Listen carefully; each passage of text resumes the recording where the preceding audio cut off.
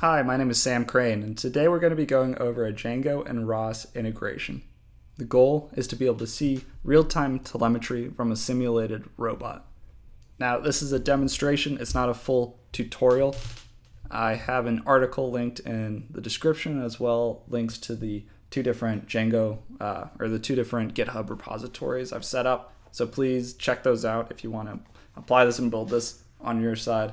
Otherwise, I'm just trying to show here how it should look when you get it running. So to get started, let's start with the client. This is a ROS client. We're going to be running a ROS launch file. To do that, you're going to want to make sure that your catkin environment is set up. If that doesn't make sense, I would recommend checking out some of the ROS tutorials. They've got a great set of tutorials on ros.org. But now that I've got my environment set up, let's go ahead and run ROS launch. ROS launch Django ROS turtle sim client run.launch. Now we're running that because we have a run.launch script, and that script describes two nodes: the turtle simulation itself, and then our own code we developed, which subscribes to that turtle's pose and then pushes that to WebSocket communication. So if we run that, you're going to see the turtle sim pop up, and we're going to see an error. Now that error is saying that it wasn't able to create the WebSocket communication, right? And that's because the server is not live right now. So let's go ahead and get the server running. Now, on the server side, you're going to need two things.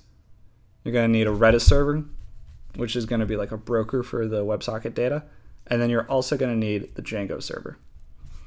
Before you set those up, make sure to install all your requirements, get a virtual environment set up. If you don't understand how to do that, check out a tutorial. It's lots of tutorials online on how to set up Python virtual environments. They're not required, but they're very helpful for keeping your dependencies particular to a project.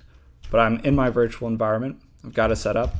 So I'm going to do Redis server, and that gets the Redis server just running. And I'm going to run python manage.py run server. So you're going to notice one thing, if you've been a Django developer but not as involved in the channel side, this is an ASGI server. It's slightly different. You'd have to set up this server just a little bit different, but what it allows is asynchronous HTTP commands, as well the ability to handle WebSocket channels and communications. So I go into a lot of detail on how all that works in here in my article. Check it out. But for now, just understand that this ROS node is sending its data to a consumer here that handles the WebSocket communication. And then that WebSocket communication can be accessed through this web application, and it displays that data in real time onto a browser. So we got our Redis server running. We've got our Django server running. We're going to go ahead and launch the ROS node. And what you see here is that, well, first you see that, which is fine at this scale.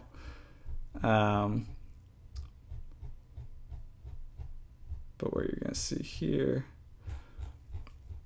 is that we got a handshake for the WebSocket robot guy. So in this particular application, I just hard-coded the name guy, but that is actually a variable that you can change, and it just describes which robot this data is coming from. So we've created the handshake, it's connected, so now data is being piped in real time from the simulation to the web server. So let's go ahead and check the web server. So I'm going to reload, and yes, you can see, okay, this is the position of the robot. So how do we control the robot? Well, we need one more terminal. So this is going to be the fourth terminal.